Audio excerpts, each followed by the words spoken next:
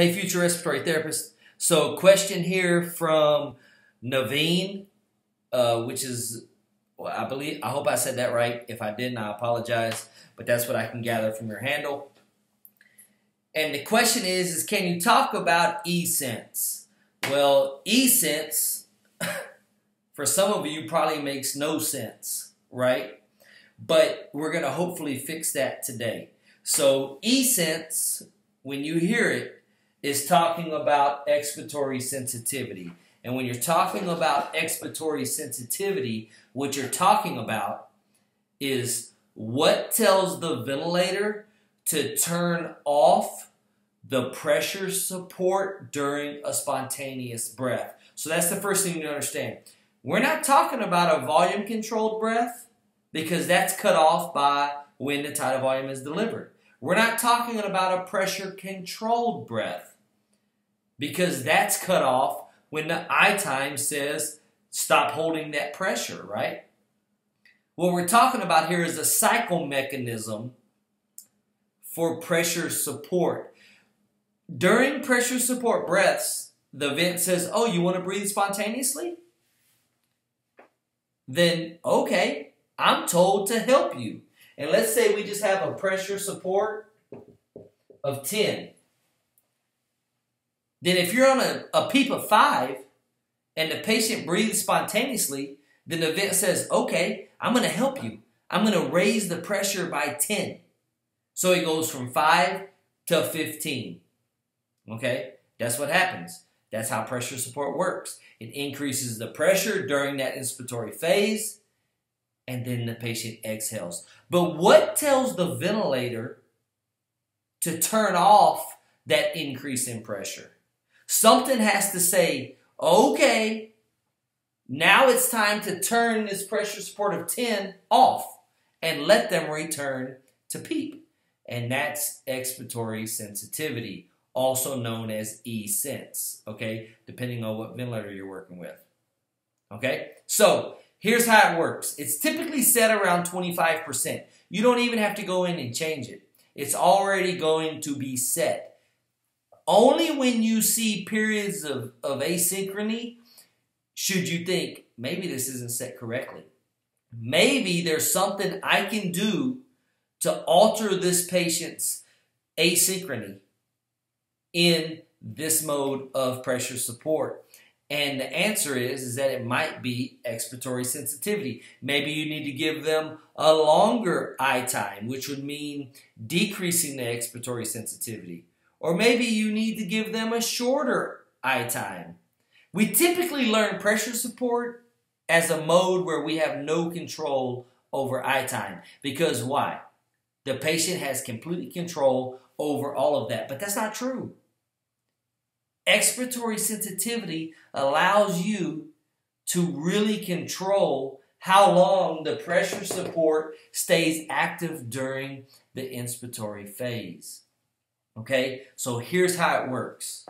When the patient breathes in, on your flow graphic, okay, they take a breath in and then they exhale. And it comes back to baseline, hopefully. Okay, if it doesn't, they're air trapping. All right, but if it does, then everything is good, right? When does the vent know to turn the pressure support off? And the answer is within the expiratory sensitivity setting or the e-sense setting. Now, the term you need to know with this is this: flow decay. Okay? And it works just like we work when we're breathing normally. We breathe in and we breathe out. Now, you're probably doing it right now, right? But when you breathe in this next breath, I want you to think about it. What happens to flow as you breathe in?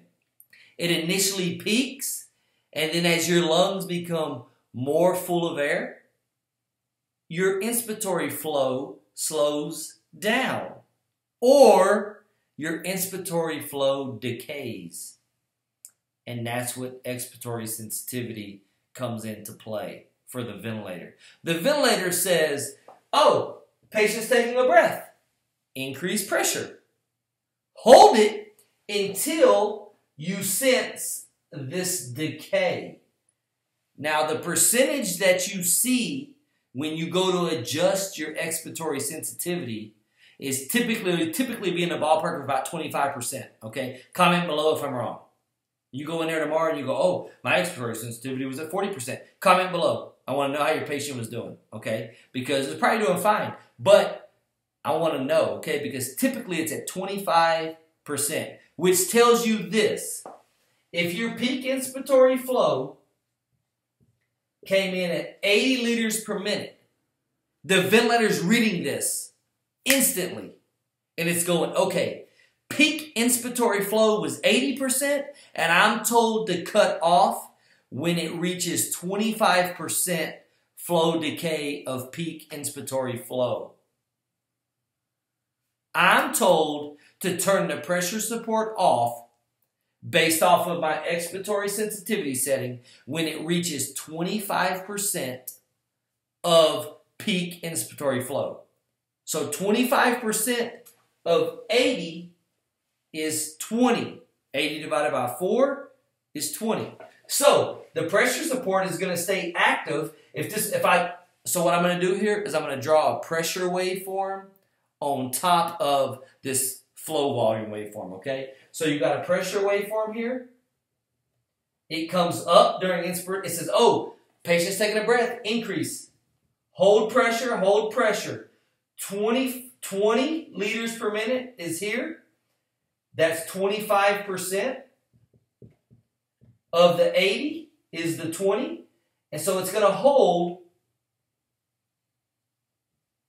until the flow decays to that 20%. That's what expiratory sensitivity is.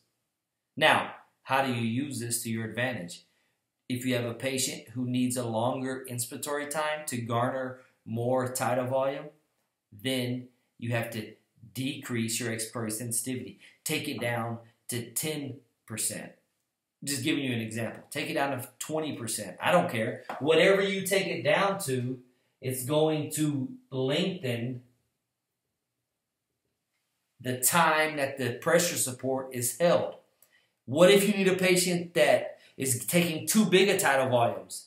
And you go, okay, they're taking really big tidal volumes, they need more time to exhale. How do I shorten I time in pressure support ventilation? Well, increase it to 50%. Now, that may be a jump, but I'm just giving you an example for teaching's sake, right?